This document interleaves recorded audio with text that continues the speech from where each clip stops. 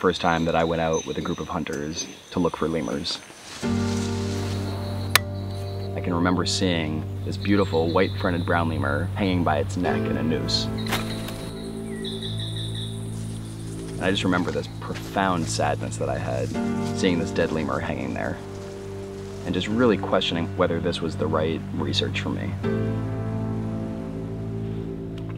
Between the time I was 9 and 16, I just read everything I could get my hands on about Madagascar.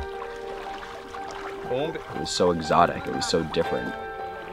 The first time that I stepped foot in Madagascar, it really felt like the culmination of everything.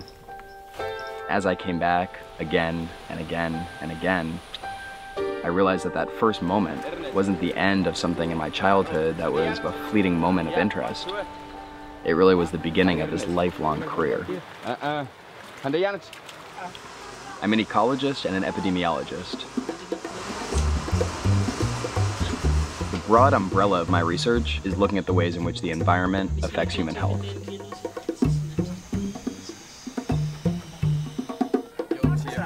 I've spent time in these communities and really found these incredibly tremendous friends. And so I began seeing the forest through their eyes.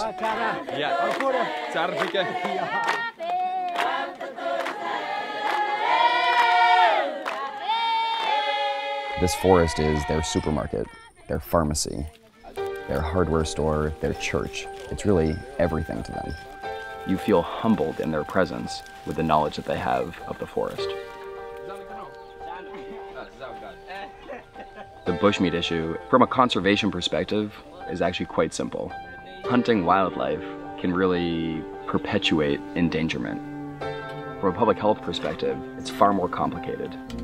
There are benefits to bushmeat consumption, like improving local nutrition, but there's also tremendous risk from things like zoonotic diseases or intestinal parasites.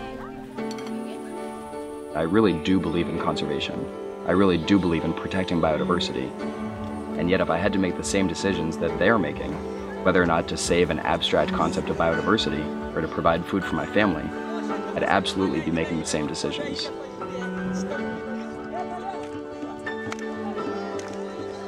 When people ask me if I'm a conservationist, it's an almost difficult thing to answer because I also believe in the needs of local people.